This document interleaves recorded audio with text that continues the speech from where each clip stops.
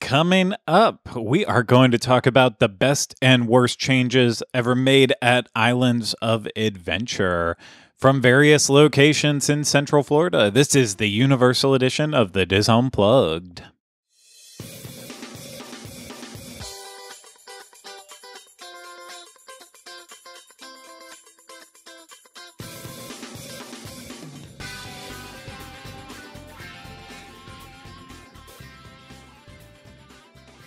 This is episode 270 of the Diz Unplugged Universal Edition. The Diz Unplugged Universal Edition is brought to you by Dreams Unlimited Travel, experts at helping you plan the perfect universal vacation. Visit them on the web at www.dreamsunlimitedtravel.com. Hello, everyone. Welcome to this week's episode of the Diz Unplugged Universal Edition. I am your host, Craig Williams, and today I'm joined alongside by my co-host, Ryno. Hello. How are you doing today? I'm okay. Okay. Fantastic. I'm fine. You know what? Your honesty is appreciated. Yeah. I find that the question, how are you, is just not one I want to hear anymore. Isn't that a weird thing, you know?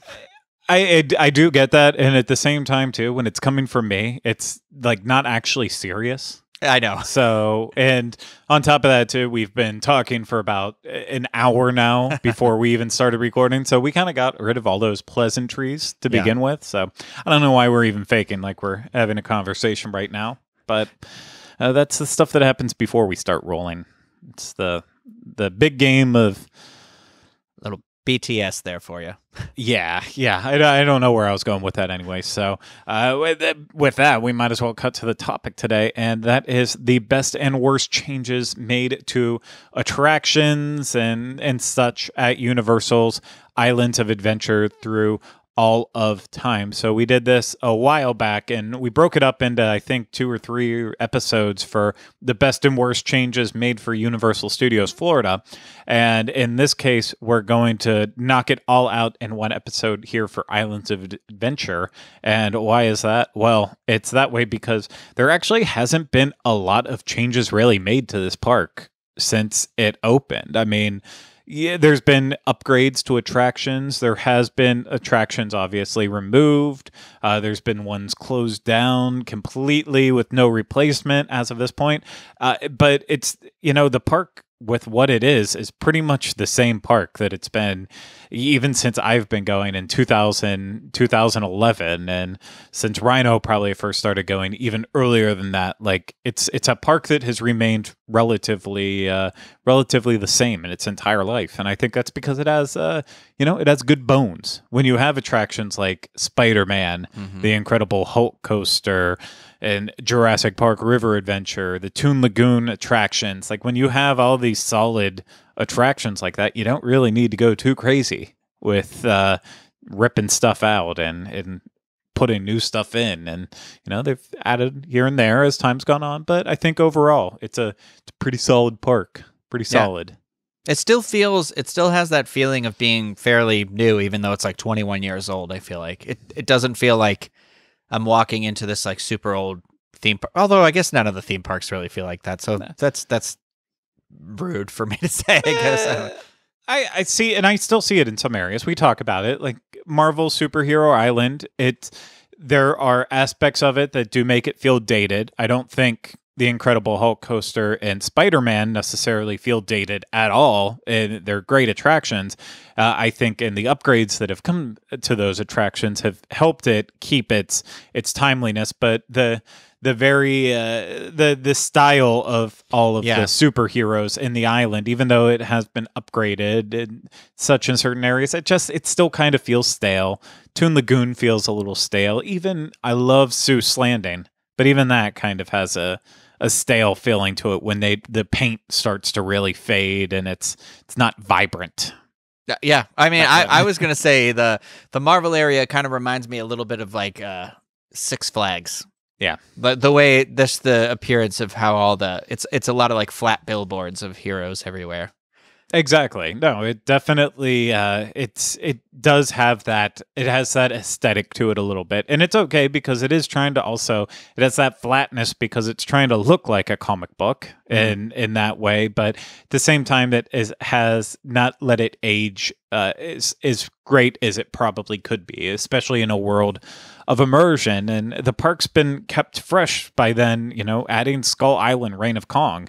We're not talking about that on this list because it's in terms of, well, what's it replaced? What's it taken away? It was absolutely nothing. It was area that wasn't being used that maybe was one day going to be used for a Jurassic Park coaster or something else that then never happened, but they put Skull Island, Reign of Kong on there instead. And that's a great way to upgrade this park and keep it relevant without really taking anything away. And then obviously we're getting the Jurassic World coaster anyways, and that's another situation where nothing really has gone away to make that possible, except for the one thing that we'll talk about on this list as we get through it and such. But yeah, it's I just want to say that with all of this, it's the park is I think overall it's just got good bones, it's got good footing on it.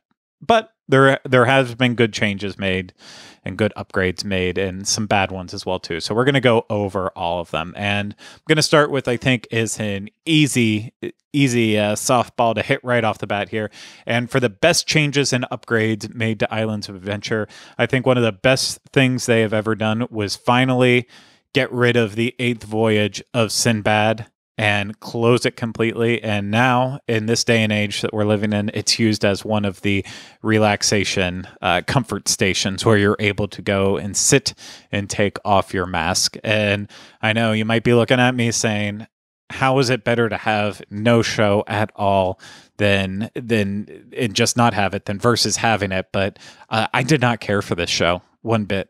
I only saw it once or twice, and it was not very good. The actors, the stunt performers in it, all very good, very talented, but it just was not a great show. I'm sure it was at some point in time, but it definitely, to me, screamed out as one of those experiences that having no show at all was better than potentially not knowing anything about it, walking into it and being like, what did I just watch? Yeah. Why did I just sit here through this? I could have been waiting in line for Forbidden Journey or something else instead of being here for this. And I experienced it. So I think closing it and letting it just sit in limbo for the time being and now being used as a relaxation spot, I think that's actually one of the better changes and decisions they tried to make. Because now one day when they do go to build something else in that spot, it's not going to hurt anyone's feelings. It's been sitting there dead for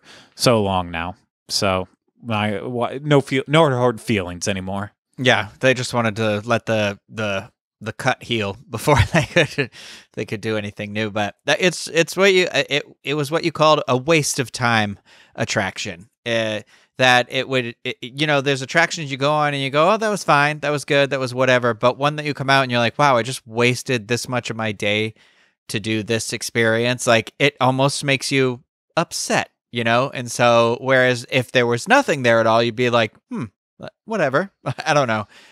It's a weird mentality. It's like, they do all those surveys for a reason, So clearly guest feedback got better when it closed, I guess, right? So it may have. I'm not even sure. I know there's fans out there who loved 8th Voyage of Sinbad, but to me, it was never anything. It was never anything amazing. And I'm sorry if we're offending you, but again, we're usually very critical on Universal's shows.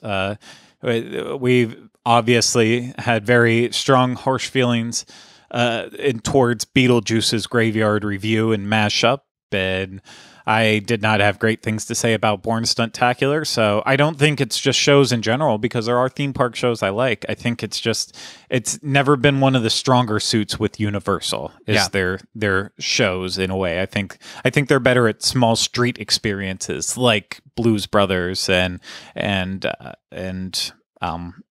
Celestina Warbeck in the Banshees and the Puppet Show in Diagon Alley. I think those are all like really nice experiences, but in terms of big, large, grand shows, Universal, I feel like it's not their strongest suit, but I think it was a good change. And then in terms of upgrades, we already mentioned them. I think two upgrades to attractions that actually made them far superior than their previous versions was when the Amazing Adventures of Spider-Man went through their upgrade in 2011, 2012, somewhere in there, and became completely redone in 4K and got just became pristine and looking better than ever, and still continues to look fantastic. So I think that was a major upgrade that was definitely one of the best changes they made, as well as then when they redid Hulk a few years back and took the Q video and upgraded it, made it more timely and relevant to the look of what you would see from the Hulk right now versus the very 90s cartoon version of the Incredible Hulk. And then also adding the Patrick Stump composed theme music for the attraction and really making it a more full, well-rounded experience instead of just an outdoor coaster, and really, adding that extra element to it. I think both of those changes were really great upgrades and definitely helped improve the overall rideability of those attractions. Spider-Man didn't need it as much because it was still fantastic pre-4K upgrade, but it does feel more realistic now than it did before. And you're still riding around in a cartoon world, but just that stunning, crisp 4K. It feels real, man. There's something about just the look of it that really pulls you in, but it's not like, yeah, it's like what you said. Like, it's very clearly a cartoon. It's like its own Spider-Man aesthetic too, which I enjoy. It sets it, because you could have the Spider-Man from the 90s, which was the show I watched as a kid, and that's what I always felt like this attraction was kind of based on. And then when it went into the 4K, it was kind of like its own visual representation of it. But it definitely it fits that surrounding, like the blend of the physical to the animated parts, like works so well. I don't know if I loved it when it was the regular version, but I love this newer version too, because I do feel like 3D shows can get dated really quickly. You can all of a sudden be like, I can't believe I used to think this was like 3D or whatever. But it's still, I think about that part where Doc Octopus comes through the wall and the bricks are kind of like flying at you. I always think that part looks so good. Yeah, I think they're definitely, with 3D shows, there was a time where especially with using CG graphics and stuff, I feel like it probably looked great at that point in time, but then it didn't age as well. So even looking at it from over at Walt Disney World, I think that even though Muppet Vision 3D is far older than It's Tough to Be a Bug, something about, I watched both of those two within days back to back of each other recently, and Muppet Vision actually looked better all around than It's Tough to Be a Bug did. And I think Muppet Vision also looks better than Filler Magic does. And it's just those couple little that time frame there in the late 90s, 2000s where you're using all these CG animated styles in these 3D movies, but it feels incredibly dated to that time, and it maybe didn't age as well, whereas some older 3D for some reason still looks better, maybe because of different technology. And it's sometimes we upgrade technology not for the better. Yeah, but I don't believe anyone would actually feel that way too, but I see where you're coming from with it. So I'm on Team Ryno with this one. Hulk I can't really speak too much of. I only rode it after it was updated that one time, and that was more than enough times for me to ride it. But I understand why people love it. I thought the queue was really cool when I went into it.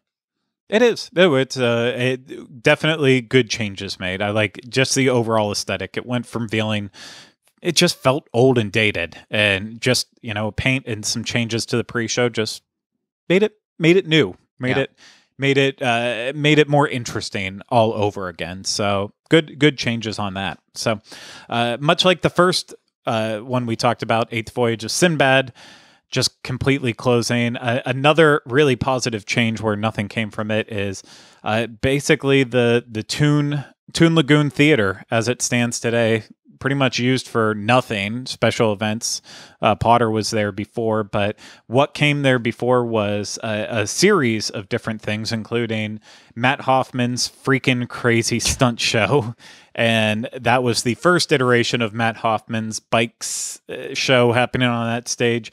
And then also Matt Hoffman's Aggro Circus, which was around when I was going to Universal seasonally a couple times, which always just made me scratch my head about. But yeah, those were two attraction shows that were on the Toon Lagoon Theater before it's been basically used for nothing. That I feel like it's for the better that those shows aren't in there anymore. But one other show that I had never known about that was apparently on the stage back in '99, like when it first opened, and closed sometime after that. There's basically no footage of it anywhere, but found like one small 30-second clip of it without the real music, but just to see the show. But it was the Pandemonium cartoon Circus, which was just wild watching like the short little clip of it. And we'll have links to that in the show notes so you can see it yourself if you didn't. But all three of those different shows happening on the stage together, I am so glad that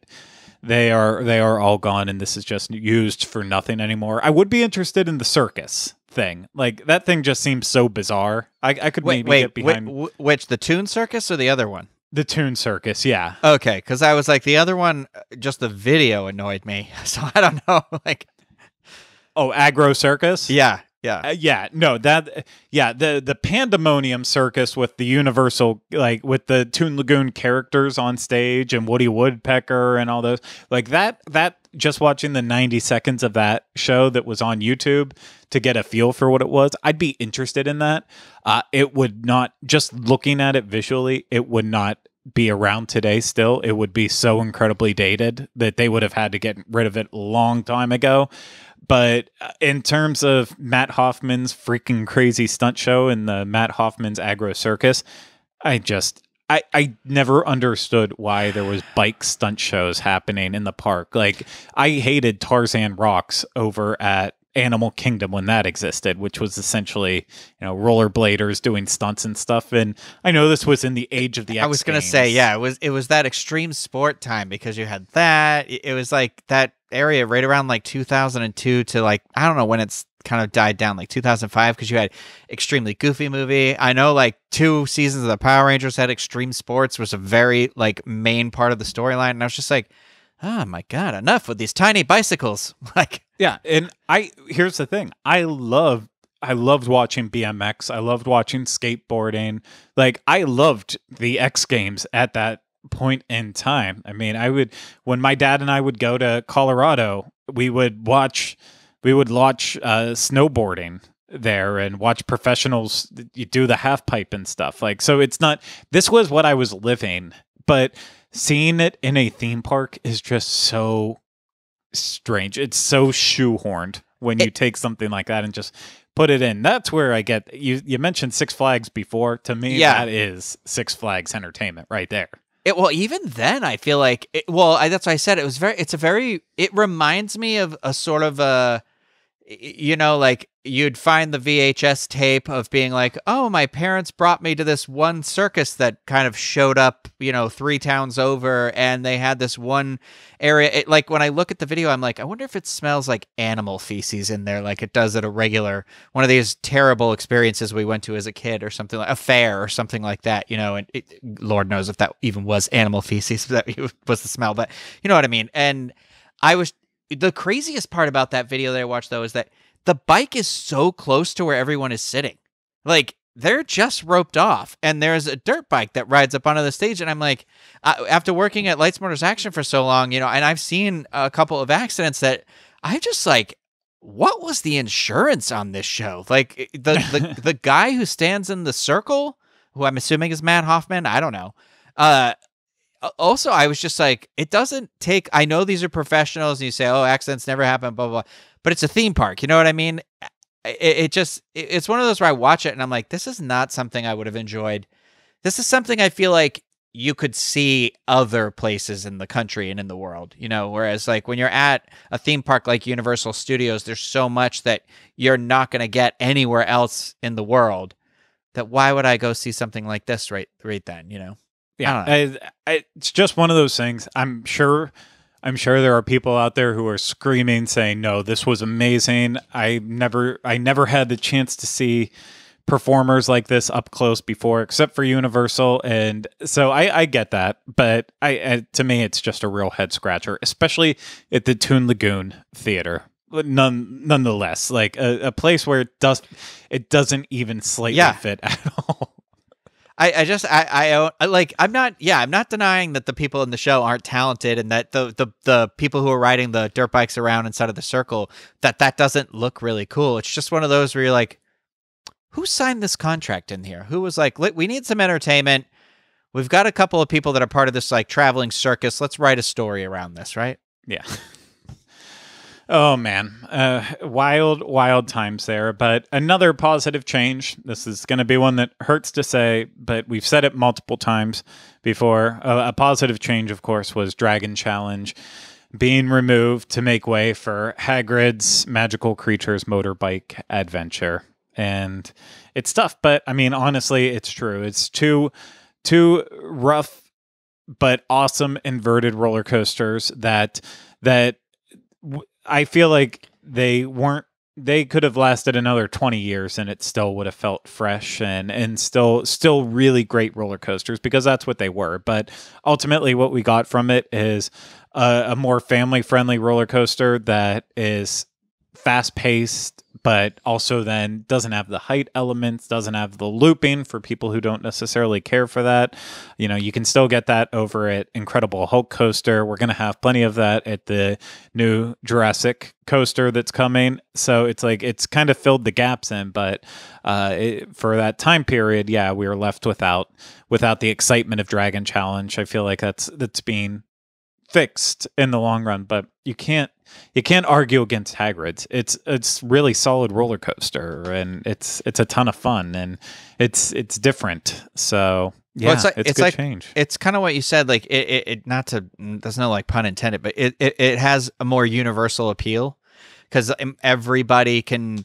It's a ride that more people across different spectrums can get on to the attraction and experience it and have fun. And I feel like it tells a much clearer story that is, it fits where it belongs better. And it's original in terms of, I'm not saying that Dragon Challenge wasn't original, but Dragon Challenge, I think, was like a rack roller coaster, right? Like it wasn't. No, it was. I mean, it was designed. A lot of those inverted coasters all felt the same, but the fact that it was also a dueling roller coaster, yeah, which I just like kind of cross over into that right now too. But like, it's on the worst changes, even though Dragon Challenge doesn't exist anymore. But I'd honestly say that one of the worst changes they made was changing Dueling Dragons into Dragon Challenge. They had to for the Wizarding World and to make it all fit. But honestly, they took what was an even more interesting roller coaster when it was dueling, and the queue was so much darker and disturbing, and just it was better themed overall. And then when it changes to Dragon Challenge, they strip away a lot of that theming, keep basically all of the queue the exact same as it was, just add some Potter in, take away a lot of the darker elements and some of the things that made the queue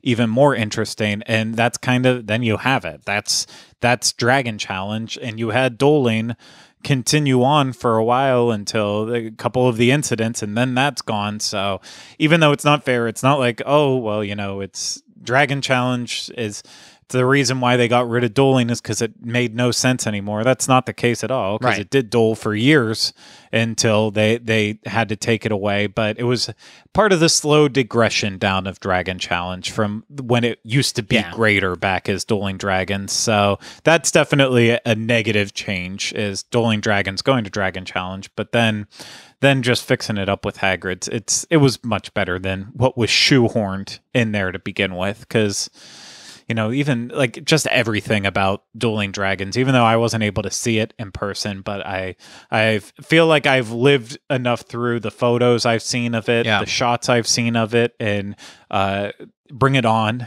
In It to Win It. Is that the one that it is? That's your favorite one, yeah. They do the Dueling Dragon.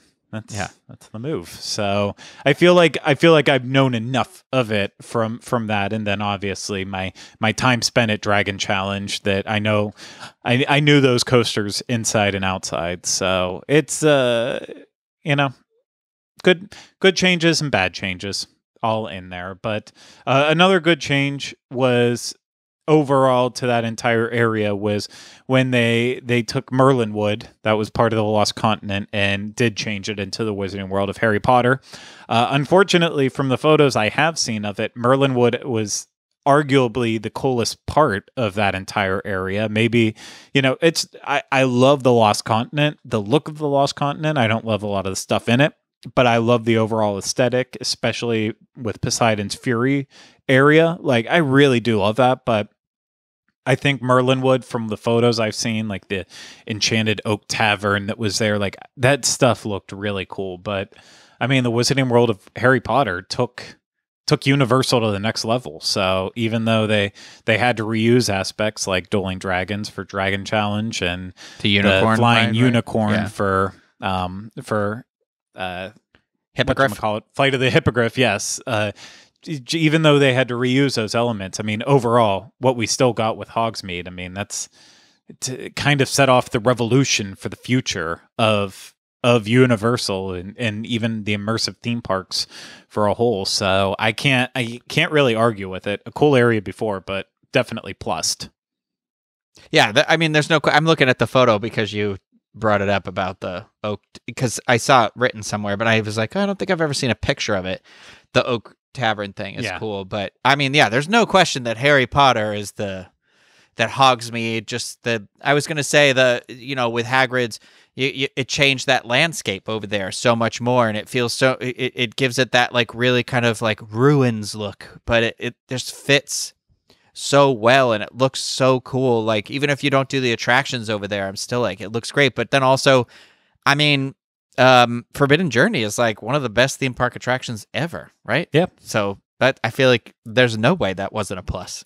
I completely agree with it. So, but unfortunately, that's it for our best changes. Now we're going to move on to the worst changes and upgrades that have been made over time, and we're going to jump right into it in Jurassic Park. And the first change that I think was one of the worst changes they made was the old Triceratops Encounter Discovery Trail, whichever one you want to call it, depending on what time it was running. But that eventually just stopped being used and sat dormant. A lot of urban explorers that would like to sneak backstage in theme parks, they would go into this area and see the Triceratops still just there, not being used at all. And then eventually part of it got reused for the queue for the Raptor Encounter before it shifted its position and moved around. And this whole landscape now has changed because of the Jurassic Park World coaster coming in. So it's been a weird journey for this area, but it's one of those things that I always scratched my head about, because I'd get so excited while I was working at Universal when we'd find out, like, over the radio, like, oh, Triceratops actually opening for the day. Like, how unique, how crazy. And it was just, it was a simple little walkthrough show, but it added to that element of, like, in Jurassic Park, like, this is dinosaurs are real, dinosaurs are alive. So to just kind of shutter it, it always kind of bothered me a little bit. Didn't feel like it was justified. Well, it was like, because that, and then if that wouldn't be around, and then Raptor Encounter still fairly new, that there were no dinosaurs. So other than the river adventure, you didn't have an opportunity. So if you weren't going to go on this like drop ride, or a ride, whatever, the flume ride, you didn't ever get the chance to see a dinosaur really, other than like the skeletons inside a Discovery Center. But so when I was watching the video of the Triceratops area, I was like, this idea is really interesting. Like, even if the show is not executed as well as it could be, I felt like it was maybe like too long, a little too long. But I wish they had done something where there was more of that, where there's like, more of of kind of that zoo element that is what the movie and the book are really about. And so like turn it into, I don't know what other dinosaurs you could do, but I imagine you'd be able to walk through and see more of them or do some more effects and stuff. So it was a shame. It's because you did bring up a good point there. I mean, besides a couple of dinosaurs that they have just like randomly positioned, that's if you didn't do River Adventure, you're kind of out of luck. I mean, Disco, you do have the fossils, and then you have when there's a team member there, they can birth the Velociraptor. Push, little one. But yeah, other than that, it's kind of, you needed something like this to bring the dinosaurs to the people that weren't able to get it in the other ways. So I still think that was a huge loss for it. But you know what? Feel free to disagree with me. Well, the Triceratops, I think, looked great. Right? Yep. It was big. It was this cool, like, animatronic. Like, I don't know. I wish there was more. I wish there had been more of a push for that. And who knows? Maybe we'll get that in the future. Or maybe not, I don't know. Maybe. But another bad change. In this one, I definitely was never around to experience, so I apologize for it. It might have been terrible, but the Island Skipper Tours, the boat launch that went from port of entry back into the park, I believe, back to the Jurassic Park area, like that to me is something that when I first started going to Islands of Adventure and Universal, I did not know that it existed at one point in time. And then, you kind of think to yourself, like, you have this big open water. Why isn't there boats running around with it? And then coming to find out, I think it was like a year later, then I found out like, oh, actually there was for a very short time in the beginning. And then it cost too much to upkeep and such. So that's why they got rid of it. But like, I feel like this is something that still needs to happen on that water. They need something out there moving around to just keep that up, and honestly to help make port of entry even make more sense as a port of entry. Well, yeah, because that I guess that aspect of it, until you just kind of said that, I was like, yeah, like you're not going any. I guess you're entering the world, but it's crazy to me because it is such a large body of water.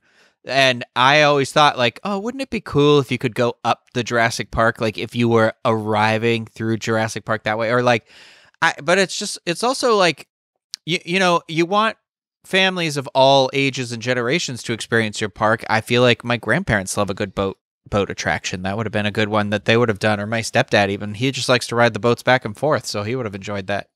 Oh yeah, so it's kind of a bummer.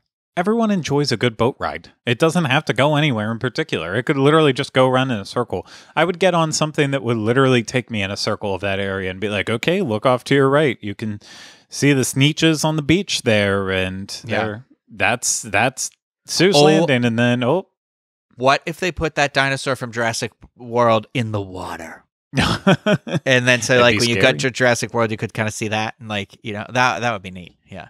It would be neat. I think it's something that still they need something for the water. I will continue to say that over and over again. But those are really the only worst changes that I could think of with that. We already mentioned Dueling Dragons going into Dragon Challenge, and the sadness of Merlinwood and Enchanted Oak and all of that. So don't need to bring that up again. And then for the rest, the only one in the rest, and that was the change of Poseidon's Fury into Poseidon's Fury. And that, of course, is that the original Poseidon's Fury was different than the Poseidon's Fury that we have today. It was a complete different storyline. You had the Keeper was your guide on this story, who was talking about Atlantis and the epic battle between Zeus and Poseidon. And then you see Poseidon, who's an evil, angry god and wants to keep you there completely. But, well, lucky for us that the Keeper is actually Zeus, and they're gonna fight in an all-out battle to hopefully save us. And I'll again have the link to the video of it so you can watch it yourself if you didn't have the chance to experience it like I did not. It was definitely a trip watching it, and the reason was I never had bothered watching it before, I think, or all the way through. So I'm watching that old show, and comparing it to the new one, where instead of the Keeper Zeus, you have Taylor, of course, taking you on the tour, and then Darkanon captures you, and then Poseidon has to come to save the day and rescue us all. Like, I was watching that old one and thinking about what Poseidon's Fury is today, even though it's not currently open, temporarily closed. Like, I'm not sure that one is actually better than the other. Maybe that first version was really bad when it was around, and then when they redid it, it was a visible upgrade to it. But I feel like now in 2020, Poseidon's Fury, as it would stand today, is just as goofy as that original version was. So I'm not sure if it was a good change or a bad change, but it was an interesting change. It was a change. Yeah. It's weird because it's like I can imagine somebody sitting in a room and like the meeting where they came up with this really cool conceptual idea, and it just seems like it's never quite right. You know, it's like some of it's cool, but it, like the ending, like the crumbling building and stuff, like seems like that would look really cool. But then when you experience it, you're like, this doesn't look very good. Like, but then it's, so I don't know. It's one of those things where I'm like, this seems like this is an idea that was so close to being great, but they just keep making these weird stories around it. So who knows? Maybe we'll get another evolution of it. It'll be like a Pokemon.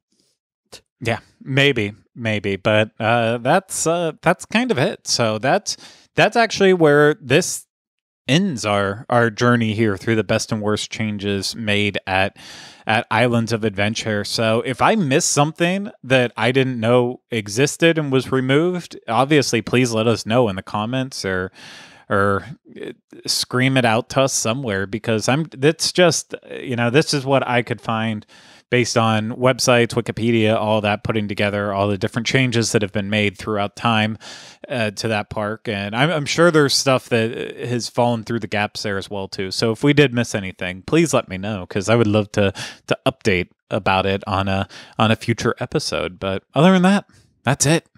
That's the adventure for today. Oh, good one.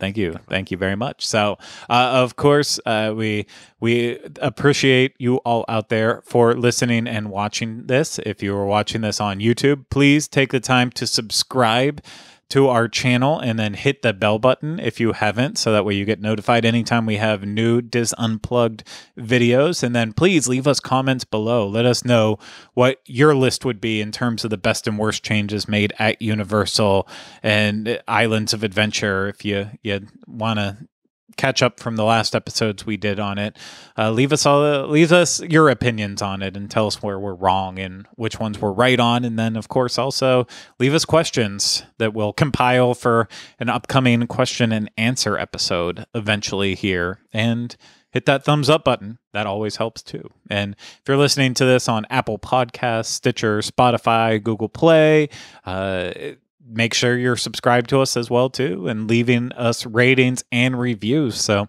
that way it helps more people end up finding the show. So if you haven't taken the time to rate us on Apple Podcasts yet, please do so. Don't even have to give the feedback. Just leave us a star rating.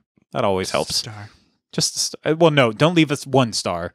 Preferably 5 stars. I'm okay with 4 stars. If it's 3 stars because you're like, the co-hosts are kind of annoying, they just tell jokes to each other, you know what? Just don't bother. Yeah. 3.5 or bust. Yeah.